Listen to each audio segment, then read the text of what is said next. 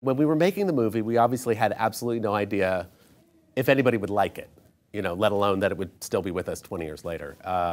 So it was an incredible experience. We had, you know, we came on the heels of a couple of other giant successes, obviously Beauty and the Beast, Aladdin, Little Mermaid before that. And these were giant movies that people loved, and each one was more successful than the last. And so our performance anxiety was actually more about that, because we felt that we had to compete. And I think one of the ways that we did it was by doing something very different. And I think that was actually a great blessing that we had on the movie, because at the time, believe it or not, people didn't really believe in the movie.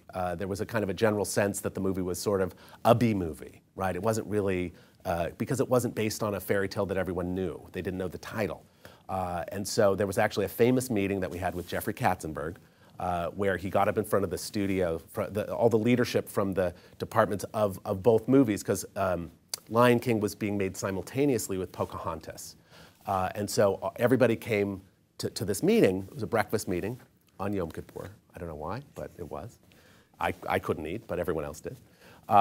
Anyway, so we were having this meeting, and he got up in front of everybody and he said, "Pocahontas, it's a home run, right? It's a West Side Story meets Dances with Wolves, right? It's a classic in the making. And Lion King, on the other hand, it's an experiment. But we should do these things. It's good for the studio to have these, to take chances, to take risks.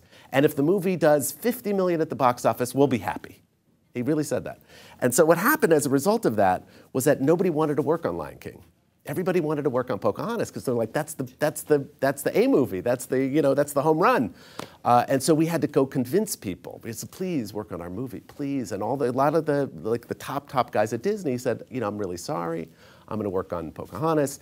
And so what happened was a lot of younger guys got an opportunity that they wouldn't have had otherwise. And a lot of younger guys stepped up into jobs, Tony Bancroft, for example, stepped up into these jobs of responsibility. But there was that kind of sense around the entire production that we didn't know what it was. We didn't know what the rules were. We didn't know how to make this. And so we were allowed to do things that none of these other movies could do. We were allowed to experiment. We were allowed to take chances. And I think a lot of that energy and that spirit is what infused the movie. Now, Mr. Katzenberg is the overseer of the new movie. Do you ever say, "Jeff, breakfast meeting, 50 million, meh. Pocahontas, meh"? No. It's a lot of water under the bridge. No, I don't need to do that anymore. Never had to say that. Never had to. And it actually, when we had our wrap, there was actually a party to celebrate Lion King once it came out, and it was being, it was obviously was a huge success even then.